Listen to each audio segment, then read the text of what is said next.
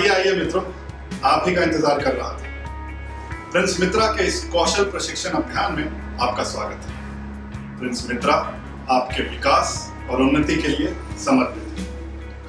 रोज रोज की भागदौड़ में हम प्लम्बर्स सीखना बंद कर देते हैं। इसीलिए हम प्रिंस मित्रा के अंतर्गत आज एक पहल कर रहे हैं, जिसमें हम आपको कुछ जॉइंटिंग टेक्निक्स बताएंगे जो आपको जिंदगी भर काम आए। तो देखते हैं प्रिंस पाइपिंग सिस्टम्स के easy fit UPVC plumbing systems को, जो पीने के पानी के लिए उपयोग होते हैं। ये पाइप्स स्विमिंग पूल्स और रेजिडेंशियल बिल्डिंग्स में, खास करके किचन में इस्तेमाल होते हैं। Prince easy fit plumbing system से पानी होता है शीशा मुक्त और पीने योग्य। चलिए देखें इस प्रोडक्ट का सही इस्तेमाल कैसे करना चाहिए।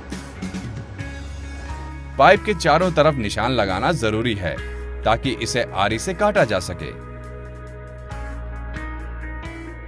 हर तरफ से इसे सही एंगल में काटें।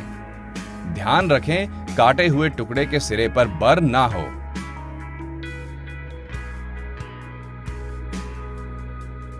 कटिंग हो गई, अब आई शैम्फरिंग की बारी। पाइप को बाहरी किनारों पर शैम्फर करें। स्पिगॉट सिरे पर लगभग 2 मिलीमीटर चौड़ा 15 डिग्री शैम्फर उपलब्ध कराएं। समझ गए ना मित्रों? अब आगे देखते हैं। डीबरिंग नाइफ, फाइल या सैंडपेपर से घिसकर पाइप के भीतरी और बाहरी किनारों से सभी बर और रिजेस अलग कर लें। अब हम सीखेंगे सफाई कैसे करते हैं। पाइप को सूखे कपड़े से अच्छी तरह पोंछकर इससे धूल, कचरा, नमी, ऑयल या अन्य मौजूद सामग्री अच्छी तरह साफ कर लें।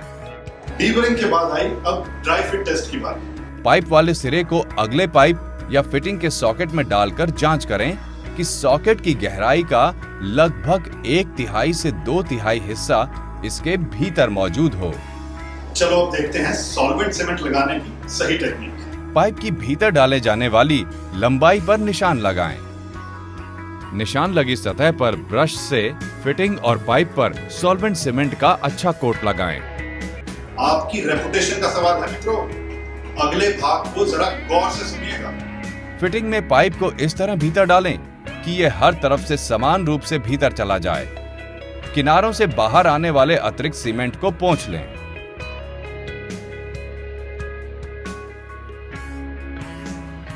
थ्रेडेड जॉइंट्स के लिए मेल और फीमेल थ्रेड को साफ कर लें। थ्रेड को कसने वाली दिशा में टेफ्लॉन टेप लगा दें। थ्रेड को हाथ से अच्छी तरह कस दें।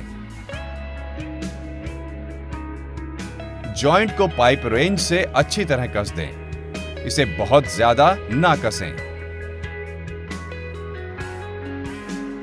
अब बारी आई सबसे मुख्य भाग, इंस्टॉलेशन करना और चालू करना। 24 घंटे की क्योरिंग के पहले प्रेशर की जांच ना करें। तो ये था easy fit UPVC plumbing systems की जॉइंटिंग करने का सबसे सही तरीका। और एक जरूरी बात, खरीदते समय हमारे प्रिंस के नए मुकुट वाले लोगों की जांच जरूर कीजिए।